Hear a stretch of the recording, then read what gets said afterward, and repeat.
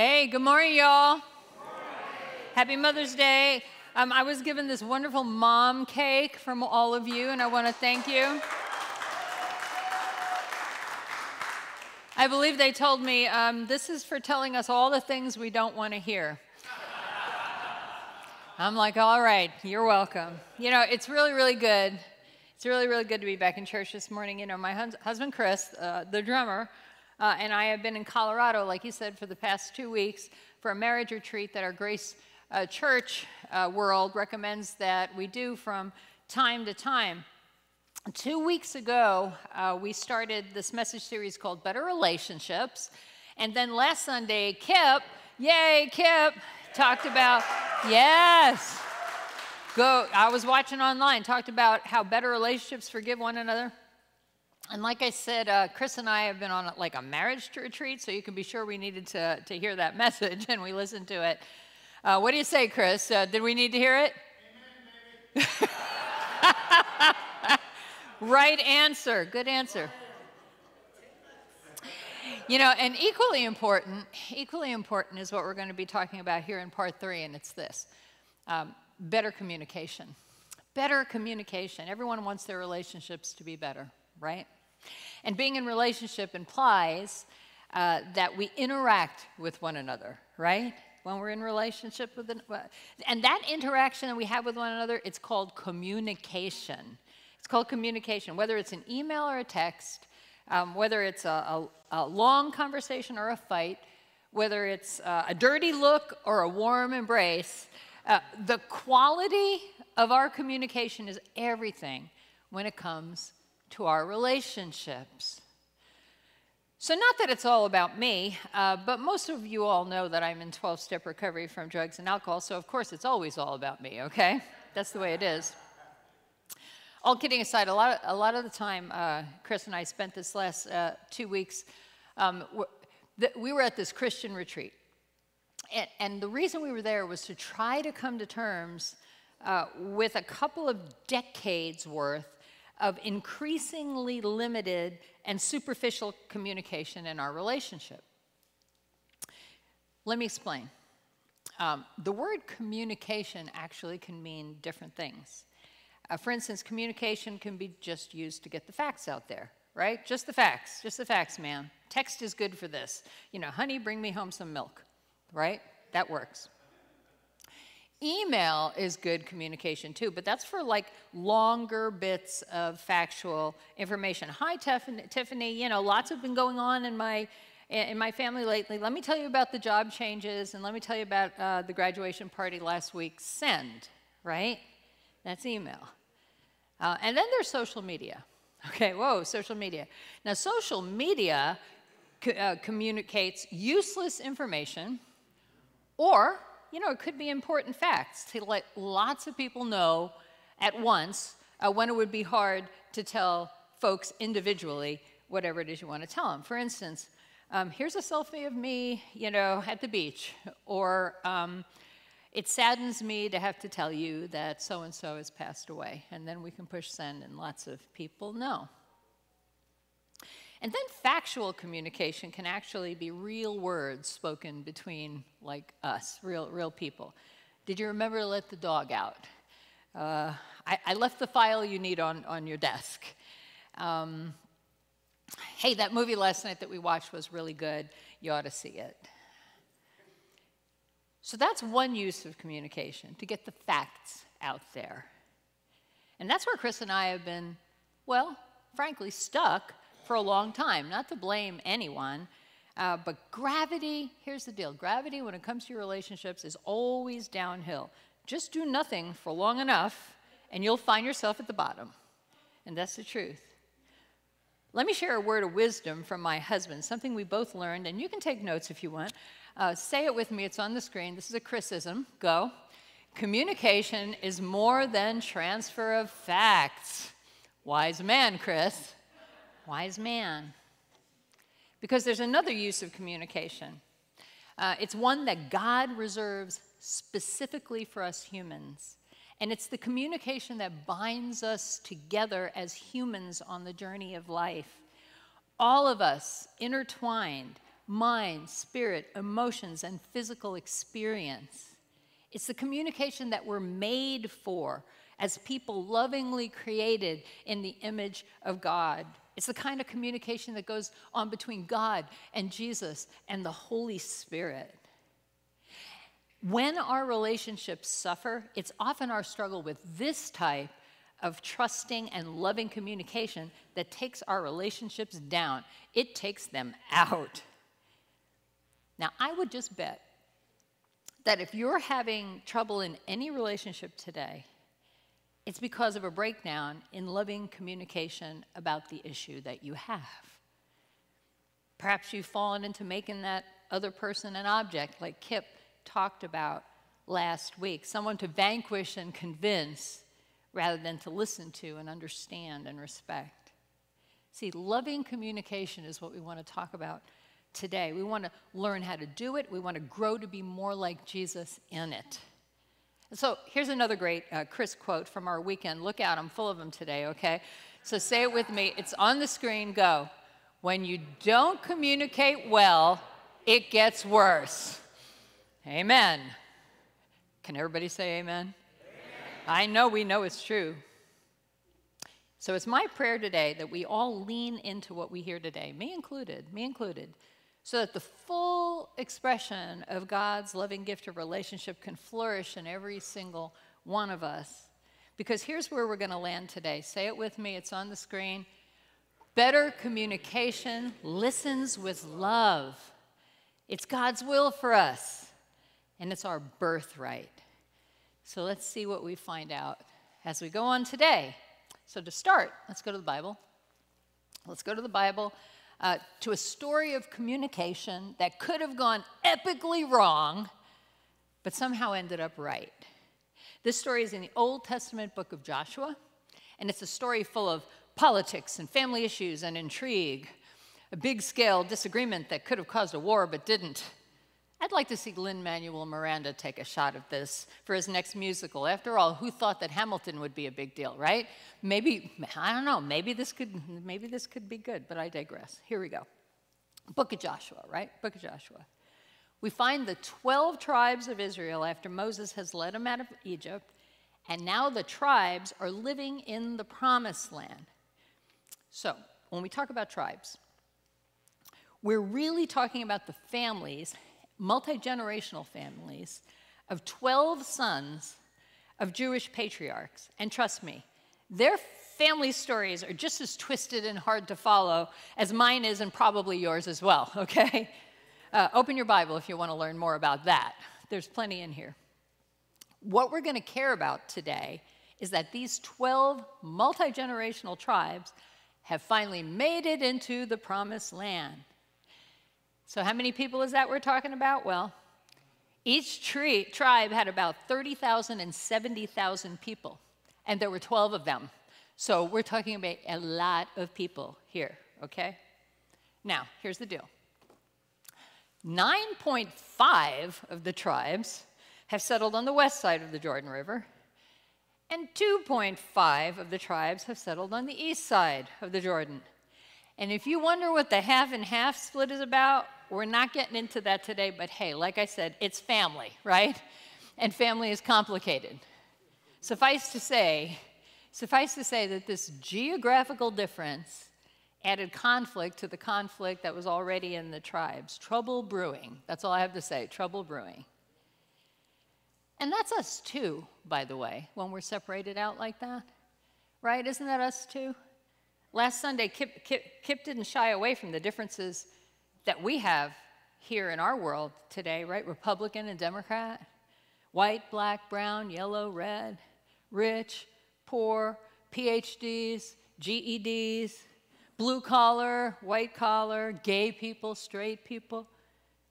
I mean, some of these differences are more serious than others, but remember that we're not alone in having them. Differences of belief and experience have been straining relationships all the way back to these earliest stories of God's activity amongst the Israelites. So it all begins in Joshua chapter 22, where the leader of all the tribes, Joshua, gives some instructions before they all go into their sections of the promised land. And here's what he says.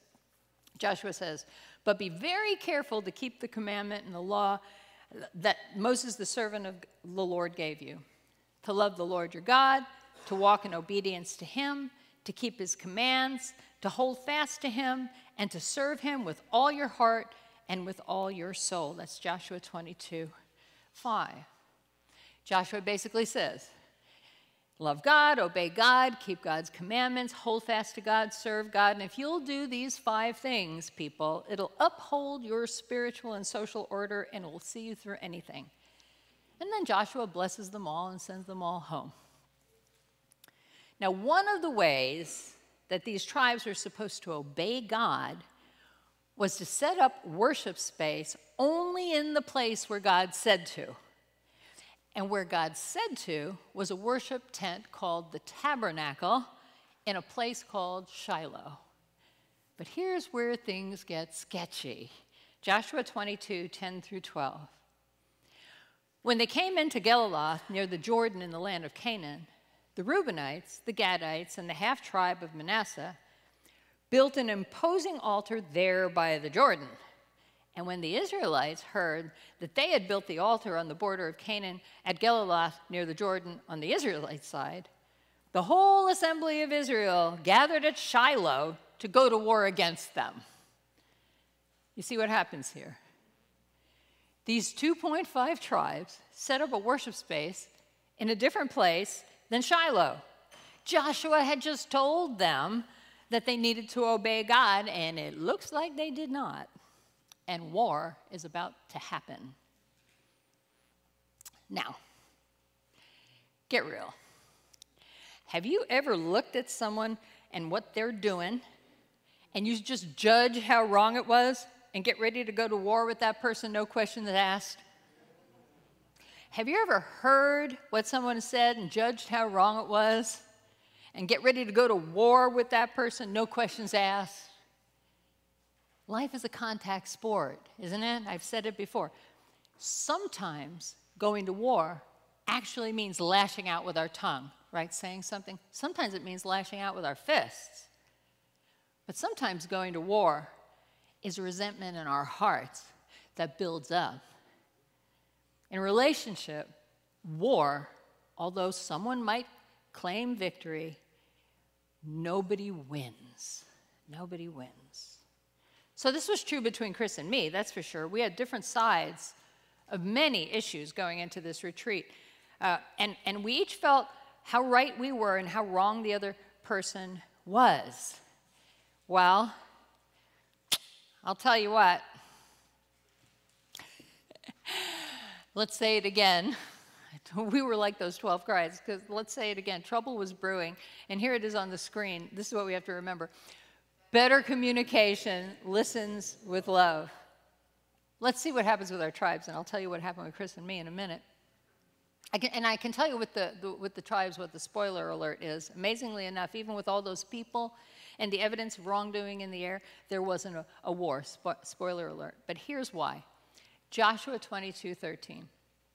So the Israelites sent Phinehas, son of Eleazar, the priest, to the land of Gilead, to Reuben, Gad, and the half-tribe of Manasseh. Well, this is kind of fascinating. Why didn't the West tribes just annihilate the East tribes? Blow them away. They were the wrong ones, right? Well, they sent an emissary instead. Maybe the West were actually people of God, right? The West aren't even the wrong ones, and they take the initiative to make things right. They risk. They risk.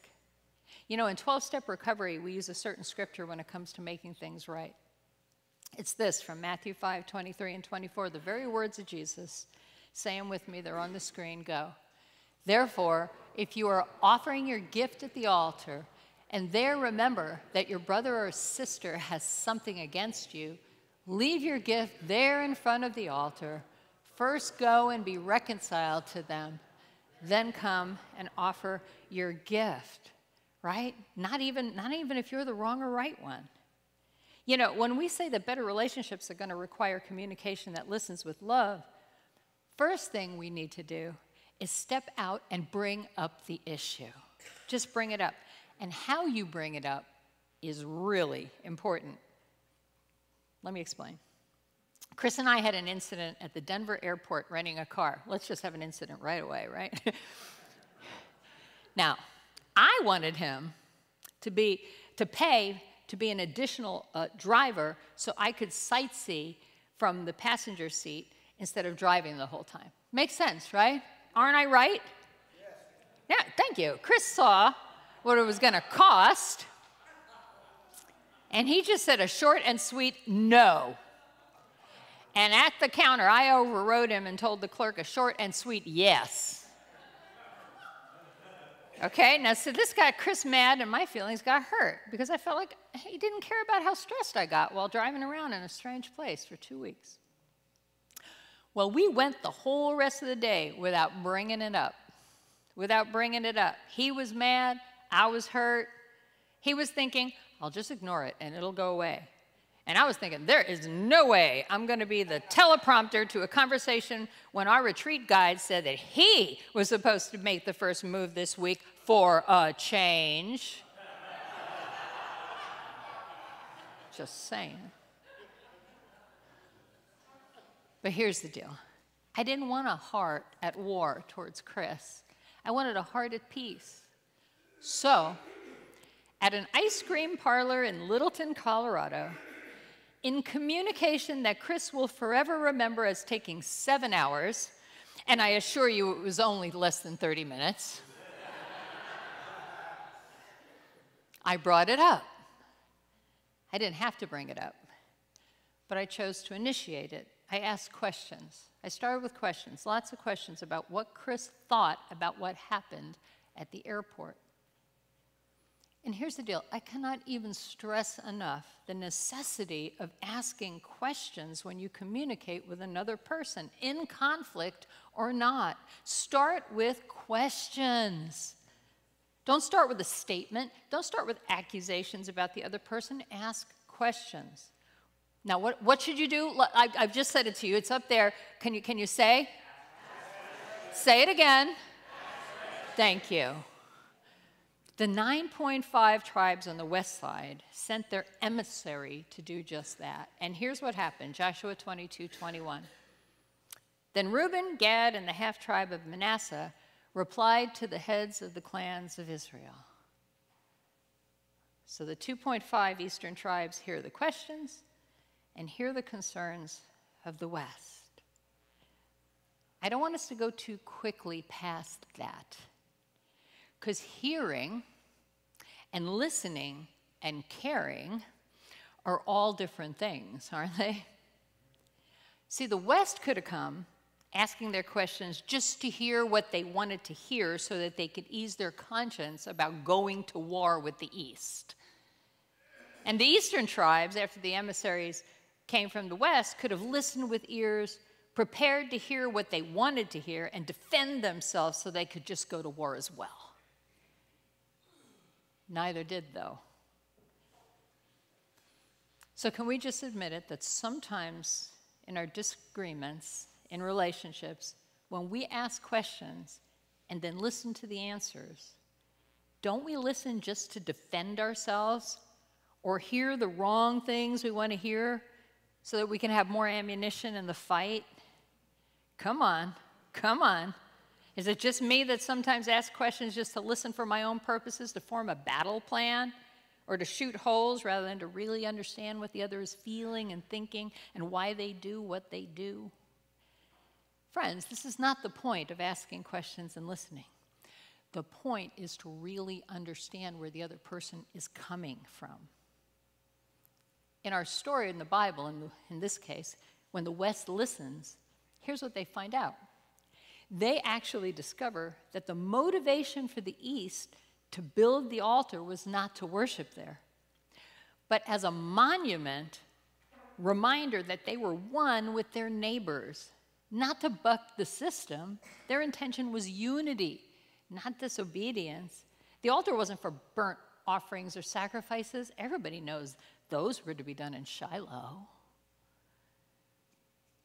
You know, seeking clarification is crucial. It's crucial because usually when it comes to communication, here's the deal, humans tend to attribute someone else's shortcomings to a character flaw, but we give grace to ourselves and think our shortcomings are simply due to circumstances beyond our control because we have noble intentions. Here's how it played out for me at the counter of the car rental place, the Chris. I'm thinking that Chris being mad is unreasonable because he's being selfish and he's not caring that I was doing all the driving during a time of retreat. But I don't think I'm unreasonable, even though I'm actually being selfish as well, not caring that Chris doesn't want to spend a whole lot of extra money that we don't have. But what I do is honorable. What he does is mean. Nothing's wrong with my character. It's his character that's at fault. Right? Come on, you know you do it. And of course, we went all afternoon being upset with each other until the fateful ice cream parlor encounter. You know, in our story in the Bible, it would have been easy for the Western tribes to assign a character defect to their Eastern cousins. They could have come into the meeting asking their questions this way. You 2.5 tribes have always been a pain. You never listen. You're rebellious, egotistical losers who can't even follow Joshua's simple instructions to obey God. So what's the stupid reason you have this time for building this altar? Instead, the Western 9.5 tribes actually ask questions and listen to understand. And we should do the same, friends. And please, please, please, ask these questions face to face, not on Facebook or TikTok or Twitter or Instagram.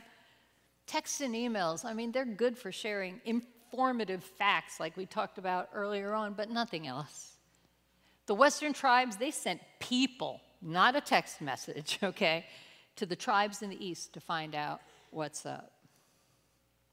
Do you know that Jesus is recorded as asking 307 questions in the 4 Gospels in our Bible, Matthew, Mark, Luke, and John? Jesus wanted to really know people because he really cared about people. He didn't just care about getting his own way. He loves enough to get to know people's motivations, their intentions, the reasons behind their actions, their stories. And if we want healthy relationships, friends, we would be wise to follow his example. Okay, so what happened after I initiated conversation and asked questions and tried to listen to Chris in that ice cream parlor? Well, to my good husband's credit, he didn't flinch. He got flustered, but he answered my questions honestly, and he tried his best to understand where I was coming from and haltingly did his best in responding with his own observation. It wasn't an easy communication because we're really out of practice, but we're getting better. You know, I once was taught, and I really do believe, that the best communication happens when you can completely and thoroughly argue the other person's point. Then you truly understand. I'm terrible at this, but I'm willing to learn because I want better relationships. And Chris and I are both at the point that we really want to be happy more than we want to win. Can you say amen? Amen. Amen. I'd suggest to you that it's good wisdom that when faced with a conversation, seek to clarify what's happening. Start with questions to understand the other person. And say it with me again. It's on the screen. Go. Better communication listens with love. Well, we might as well go on with the story of the tribes. They didn't go to war, but here's what did happen. Joshua 22:30-31. When Phinehas the priest and the leaders of the community, the heads of the clans of the Israelites, heard what Reuben, Gad, and Manasseh had to say, they were pleased. And Phinehas, son of Eleazar, the priest, said to Reuben, Gad, and Manasseh, "Today we know that the Lord is with us, because you've not been unfaithful to the Lord in this matter. Now you've rescued the Israelites from the Lord's hand." Hooray, resolution, no war. And with that, the conflict is over. They don't drag it on, rehashing everything ad nauseum. Those from the West don't double down and say, that was a close one, wasn't it? Because if you'd have done what we thought you would have done, we would have crushed you. Those from the East didn't use this as a chance to say, you know, y'all from the West always think you're better than us, but it worked out this time. Church, you know what I'm talking about, don't you, in your own relationships? You know, one of the most challenging scriptures in the Bible for me is 1 Corinthians 13, where we read that love, real love, love that's of God, keeps no record of wrongs. It's great news for me that God keeps no record of my wrongs, but it's bad news if I want to keep score of yours. You know, and frankly, I wish that I was as good at remembering Bible scriptures as I am at remembering those who have done me wrong or even have almost done me wrong. You know, we don't see any of that in the story of the 12 tribes. They resolved their issues, period, done. Now, here's the deal. Bottom line is we know that relationships take two. Not a one of us holds all the cards when it comes to better loving communication in our relationships. Can't help what the other person does. But it is up to each and every one of us to do what we can do to make it so. Romans 12:18 says this. It's on the screen. Read it with me. Go. If it is possible, as far as it depends on you, live at peace with everyone. And after we listen, and after we understand, and after we communicate with love, caring about the other side as much as we care about our own, no matter what happens next with that person, maybe we can remember that conversation as being a time when Jesus showed up and gave us the power to do something miraculous and different than we did before. And it all begins with his power in our life when we invite him into our words and into our relationships. So our crazy 12 tribe spiritual ancestors helped us understand healthy communication, but their story isn't over. Because after sidestepping this possible war, something else happens. It's amazing. Joshua 22:32 through 33. Then Phinehas, son of Eleazar the priest, and the leaders returned to Canaan from their meeting with the Reubenites and the Gadites in Gilead, and they reported to the Israelites. They were glad to hear the report and praised God. And they talked no more about going to war against them to devastate the country where the Reubenites and the Gadites lived. They were glad to hear the report, and they praised God as a result. They were glad, and God got all the praise. What could be better? What could be better? You know, when we communicate with true love, God is glorified. And isn't that what we really want in our relationships, friend? Isn't it? I do. I want Chris and my relationship to be all about keeping God in the middle of it. And here's the deal. When I seek first to understand, and when I don't see my husband as a battle to win, but a child of God with beautiful complexities and strengths and weaknesses and struggles and dreams, traumas and successes just like I have, I can affirm what I want you to remember and say with me again this morning, church. It's on the screen. Go. Better communication listens with love. The last verse of Joshua chapter 22 says this. Read it with me. Ready? Go. It is on the screen. Go. And the Reubenites and the Gadites gave the altar this name, a witness between us that the Lord is God. Think about how you communicate, friends. Just think about it. There are many things that go into the why and the how of what you do and why you do what you do, how you say what you say, your history, your culture, your personal experiences, your biases, so much more. To be a witness in your relationship that the Lord is God through your loving communication, it's going to take time. It's going to take effort. It's going to take awareness. And it's going to take practice. Chris and I are willing to take the time and make the effort to be more aware and to practice, practice, practice. In fact, the rest of the retreat went much smoother with less barriers to understanding. Now, I know this. Granted, it is much easier to understand someone you love than someone who might be an enemy.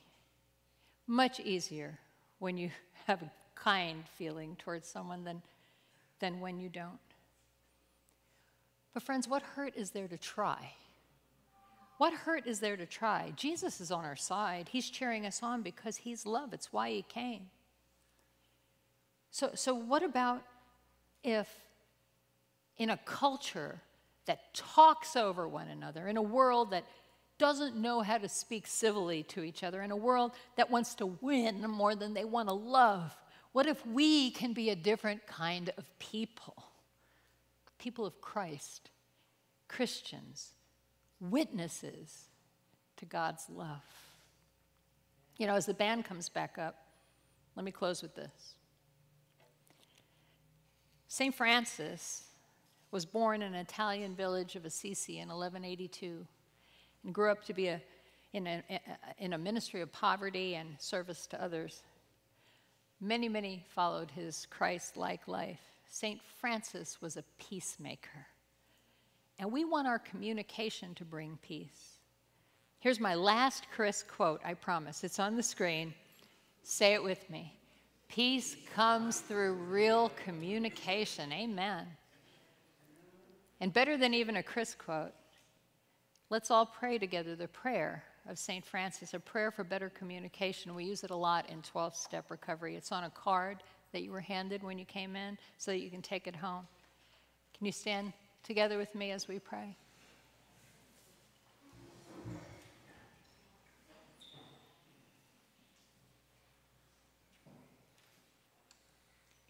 Lord, make me an instrument of your peace.